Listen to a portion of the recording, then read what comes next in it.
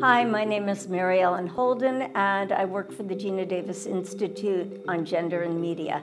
We are the only nonprofit organization that works directly with content creators to change representations of women and girls on screen, with hopefully half of the characters being portrayed women. Action! It's incredibly important to us to win this award. We know the competition was stiff. We're looking to collaborate with people in the room here to help shape policy and help reach decision makers to invest in this area.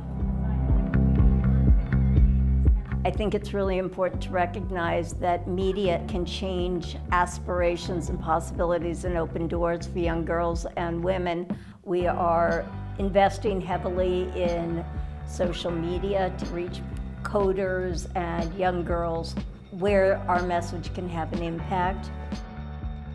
If she can see it, we can be it. So if you see women who are successful in STEM, they can really change the world.